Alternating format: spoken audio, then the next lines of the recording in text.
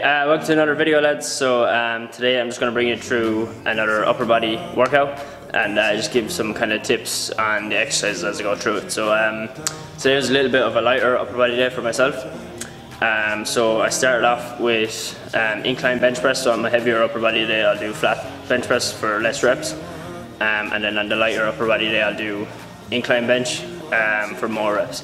So I started off with a superset of incline barbell bench press, superset with a chest supported row.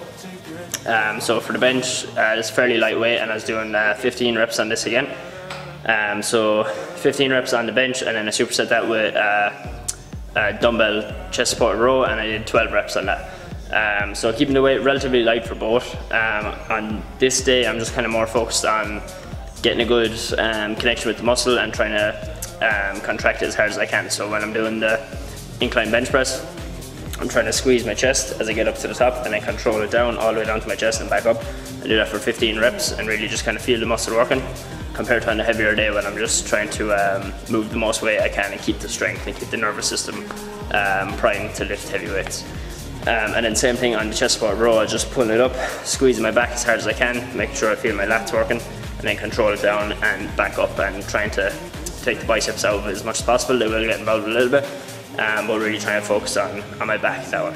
Okay, and then the second exercise was another superset. This time it was pull-ups with overhand grip, so a pronated grip on the bar for basically as many reps as possible. I just did 3 sets of 10, and then superset with a seated shoulder press with dumbbells for sets of 12. So again, this was 3 sets going back and forth, and again with this one, with the pull-ups, you want to do as many as possible with 1 or 2 in the tank. So you don't want to go to complete failure on the first set, because then you'll start losing reps as the sets go on.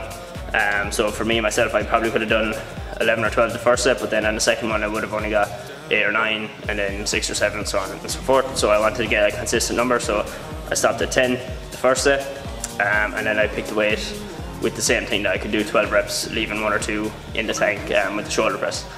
So again, same thing with this one, really trying to focus on feeling the muscle working. So on the heavier day I have weighted underhand chin-ups, so you can move more weight with a supinated grip, so hands under like this.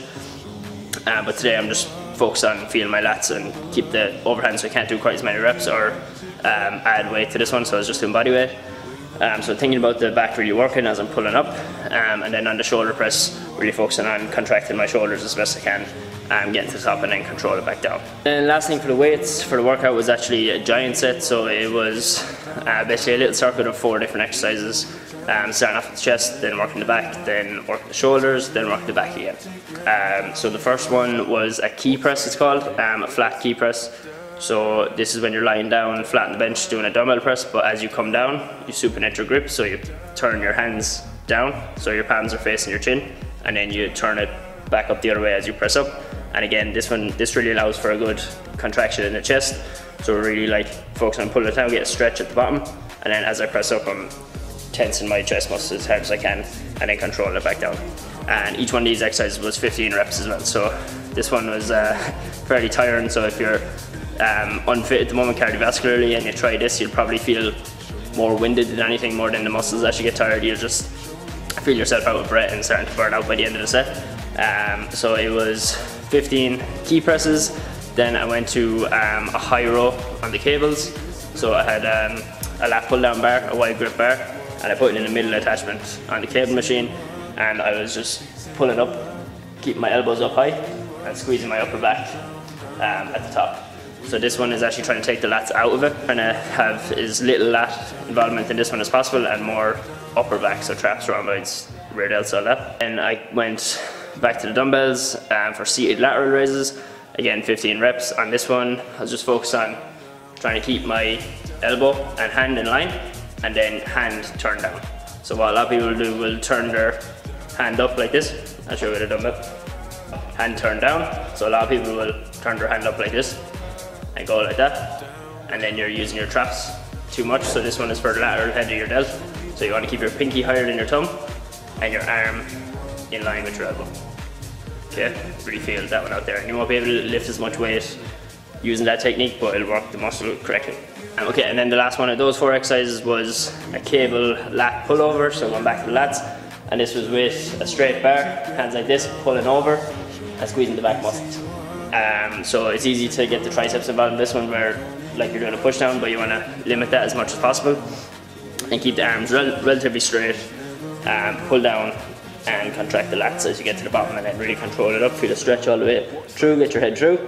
Okay, my camera just died at the very end of recording that there, so I'm just going to finish it off on my phone.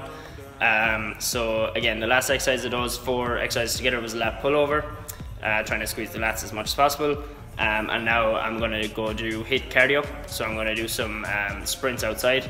So basically I'm just going to do 10-second all-out sprint followed by a 1-minute walk, and then 10-second all-out sprint again, and I'm going to do, that's 1 round. 1 sprint, 1 walk is 1 round, and I'm going to do that 10 times. So instead of doing a steady state like I did on the bike the other day, now I'm going to do some HIIT where you're spiking up your heart rate as high as possible for that all-out exertion, and then you're slowly bringing it back down, but before it gets back down to resting, you're spiking it back up and gradually going through that process. Okay, so hope you enjoyed the video, hope you can take something away. Sorry about my camera dying, hope the phone quality is okay, and I'll see you in the next one.